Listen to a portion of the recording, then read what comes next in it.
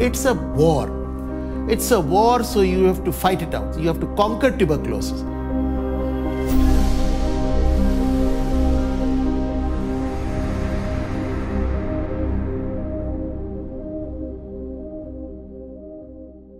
From very beginning, I still remember telling many people that I wanted to be a doctor. And believe me, now I'm very thankful for it. Anjali, कितनी उम्र है तुम्हारी? 16 साल की है. TB or tuberculosis, because it's an infectious disease, it spreads in the community by air. So if you stop the patient from transmission of the disease, you are doing benefit to the society. It gives you a satisfaction which no other specialty or no other profession will give you. It's the best service you can do to a mankind.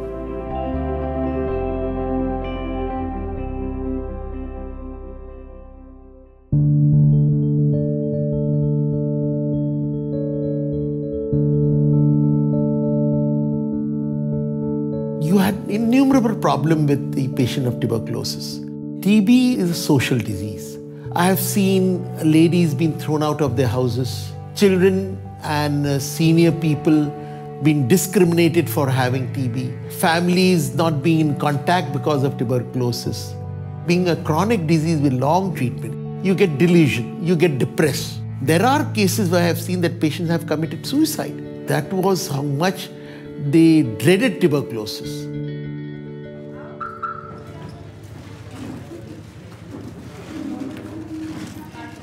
This is the dot center. These are the first line drugs. This is completely 6 months of treatment.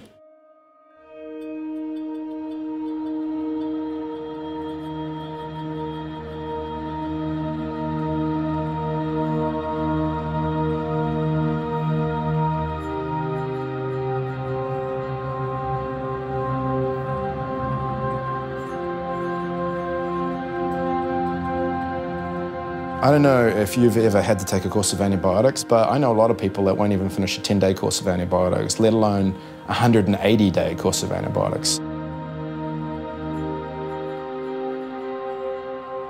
People stop because they start to feel better after a month because the drugs do work. So they stop coughing, they stop taking the drugs, and the germs that survive are the ones that are most resistant to those drugs. Now, we only have about 5 frontline drugs for the fight against tuberculosis. When those drugs stop becoming effective, we're starting to get multi-drug and extensively drug-resistant TB.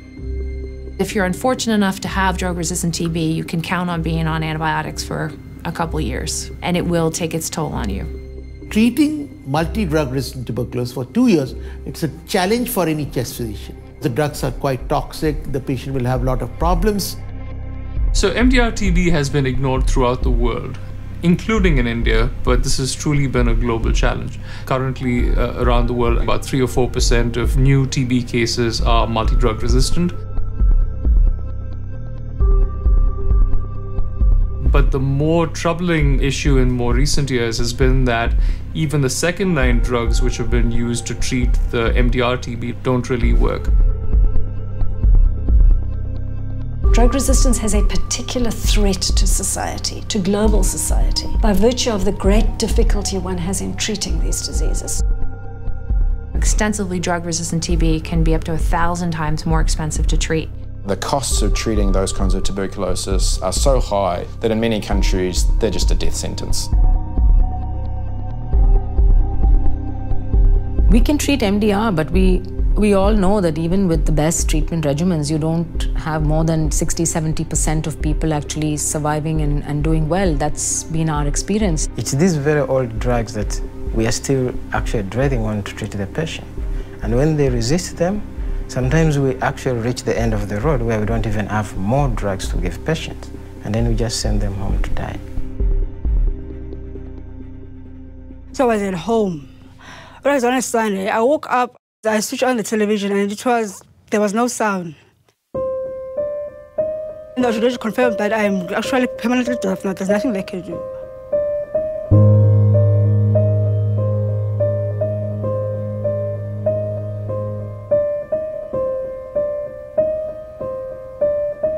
She was on an MDR TB regimen, which includes an injection called kanamycin. The injection that she'd been receiving, she was actually resistant to. So she'd received this injection, which she didn't need, and gone deaf from it.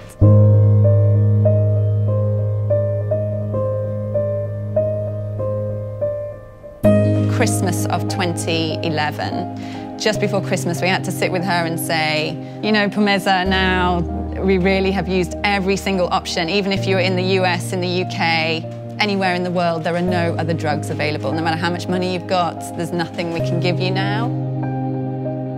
So we tailored this regimen with really a last hope, like it was a salvage chance. I really didn't think it would work.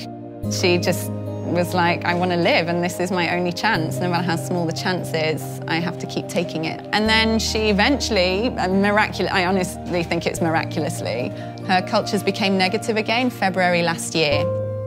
If it wasn't for MSF, I don't think I would be here right now. But still, there's this deafness thing that's still holding me back, so it's difficult.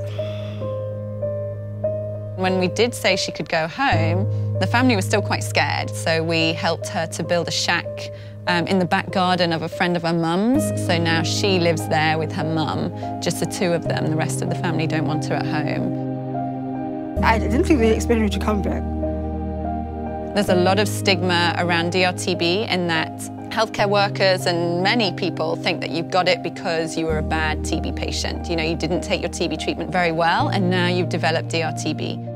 And that was the case maybe a decade ago. That's, you know, when it first emerged. Whereas now, because there's so much of it around and it's spread through the air, you know, you just sit next to somebody in a taxi, windows closed, they have XDR-TB, they cough it into the air, you breathe it in and you get it.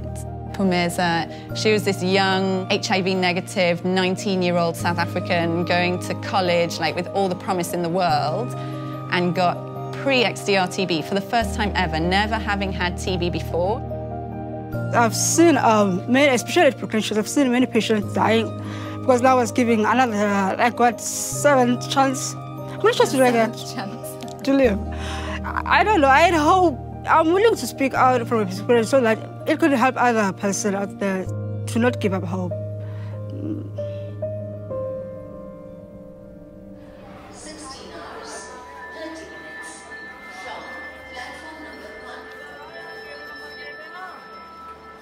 MDR tuberculosis. India has the highest number of cases in the world. We should be able to prevent MDR tuberculosis at any cost.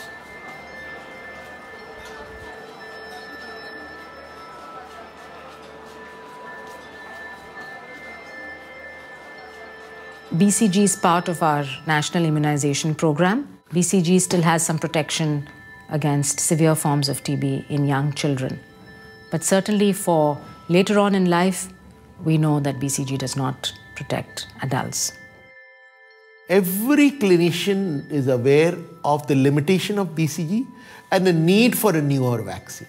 Thank you for everyone. Preventing the scourge of tuberculosis, we do need a vaccine. That's the gravest need for tuberculosis. ठीक हो जाओगे, निश्चिंत रहो. अब तो TB नहीं है तुम्हें, चिंता नहीं करो, तुम्हें निमोनिया है. The nurses and the doctors that show up every single day in these TB hospitals without any protection, they're real heroes for doing that. But this is a very huge risk. It's a big risk when they are working with tuberculosis, and worse if they are working with MDR. Even in patients that did not suspect of having tuberculosis, they could be exposed. So ideally, if there's a vaccine, it's going to protect you in all angles, in all types of patients.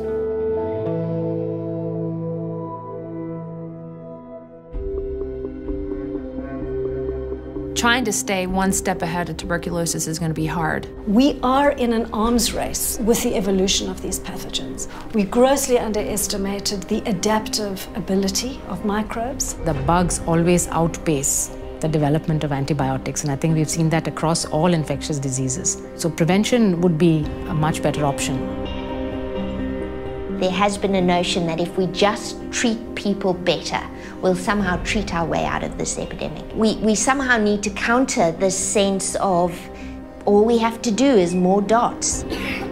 For instance, in a province like my own, We really have actually been trying to do DOTS very well indeed. The clinic that I work in wins prizes every year, finding people for putting them onto treatment, making sure they finish their treatment, and yet we have seen a year-on-year increase in tuberculosis. I think we have to go back and say, okay, if that's not enough, then what else needs to be done?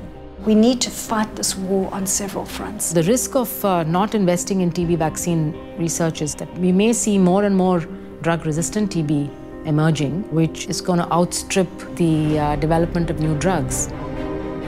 It would be extremely foolish for us to ignore MDR-TB at this point. With populations that are growing, people living in close proximity, we would have an absolute nightmare on our hands. So tomorrow, if your steps are not taken to control or to totally eliminate this severe form of tuberculosis, and then it will be uncontrollable. Don't think that it's happening on the other side of globe. It is at your very doorstep. But with the advent of vaccine, we see in near future tuberculosis totally vanishing from this planet.